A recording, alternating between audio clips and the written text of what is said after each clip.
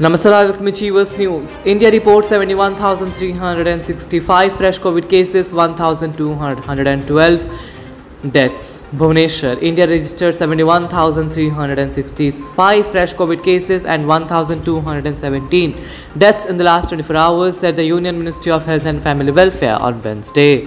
With the addition of the new deaths, the toll has reached 5,05,279. The recovery of 1,72,711 patients in the last 24 hours has increased the cumulative tally to 4,10,12,869.